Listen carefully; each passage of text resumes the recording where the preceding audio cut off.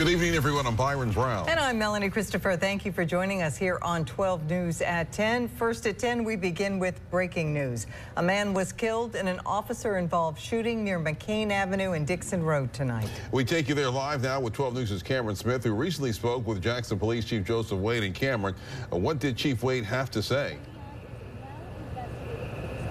Yeah, Byron, Chief Wade says that an officer arrived on call, and upon arrival, a man tried to open up his patrol car. Now, that officer was able to fight him off with a taser.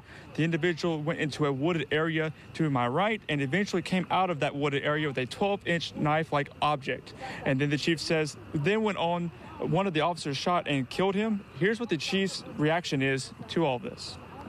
Based on their training, they really showed a lot of restraint and resolve, but they were left with no other alternative but to fire their weapons after trying to get him to verbally comply. After deploying their tasers, it had absolutely no effect on him.